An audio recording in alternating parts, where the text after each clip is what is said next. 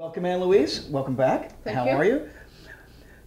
I'm sure our Wines.com viewers and drinkers would love to know, what is Super Tuscan? How did Super Tuscan, what are they, and how did they even come about?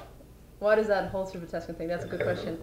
A lot of people do ask me that because it's become almost synonymous with, a wine particularly, or a grape or composition, and it's obviously difficult for consumers to figure out what it's about.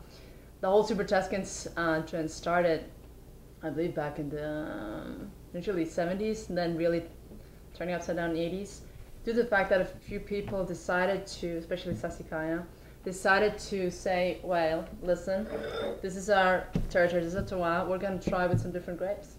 Cabernet, Merlot, etc., etc. Grapes other than Sangiovese, the traditional, Grapes normally other than accepted grape. Sangiovese, and saying that, by the way, we know there are DOCs and DOCGs, but we're going to try something different. We're going to show that we can do really good wines, doing them in our way.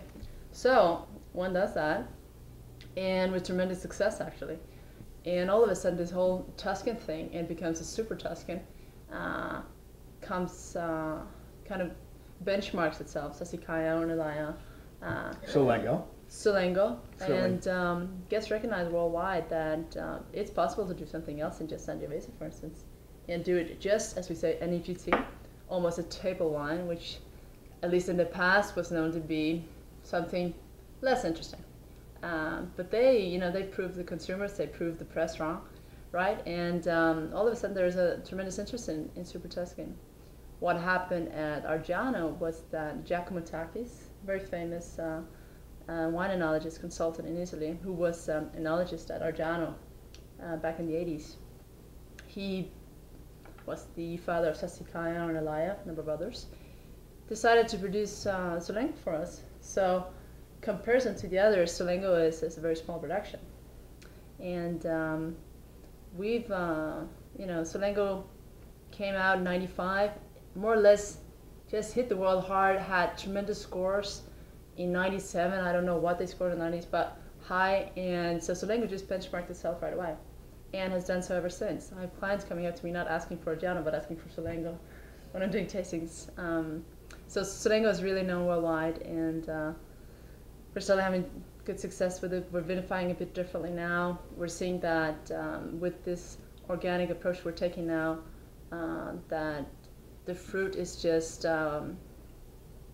so pure, so fine. We're vinifying everything separately, doing the blend in the end, being very particular to picking at the right time, de-stemming, and so on and so forth, which gives us an opportunity to present a Solengo that is actually more drinkable, possible to taste once young. Previously, that might have been difficult. These old Super Tuscans back in, I'd say, the 90s were very firm. Very firm, very tannic.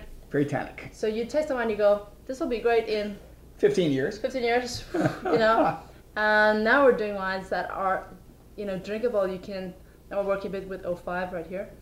Drinkable, you can decant it 2-3 hours. I've had tremendous success with that. All of a sudden, it's showing all these layers. The tannins are smoothing. So very positive step, actually, I think. And Argiano has now gotten very, very, very popular with the other Super little Tuscan, the NC, non-confunder. What the heck does non-confunditor mean? So, our wonderful little baby Super Tuscan. Baby Super Tuscan. NC, which is actually a bit in honor of the Olivatelli family. This is their stem, and their non-confunditor with their logo. Non-confunditor, not to be confused, not to be mistaken by. And we decided to honor them with this NC. So that's where the name derives. We found this stem in an old piece of furniture in the villa in Argiano, so it's kind of a fun story. And we're going to be tasting the 2008 today. The 2007 did make it to Wine Spectator's Top 100, pretty high up on the list, in fact. A very, very, very reasonably priced wine, less than $20, around $20. Sure. And really go up against anything from California, blow away anything from California in that price range. I would say so. In the Bordeaux blend. And the 08 we're going to be tasting today is going to be 40% Cab, 20% Merlot, 20% Syrah, and 20% Sangiovese. 20% Sangiovese. We import from Ecuador. Indeed. As you said, we've had really tremendous success with this. It's a young wine. It came out, I think, probably commercially 05. Was where we had It's really with a bullet. I tell you, this one is shot. I've got a bottle of the 07 sitting on my counter waiting to enjoy Friday night. In fact. Yeah. Yeah, I love this wine. And it's done so simply because it's so well composed. Wow. It's so pure. It's so drinkable. It's just fun. You know, it's fun yet it's serious. It reminds you of. The thing is, you can't. It's not just drinking a glass. You drink the whole bottle. That's the thing.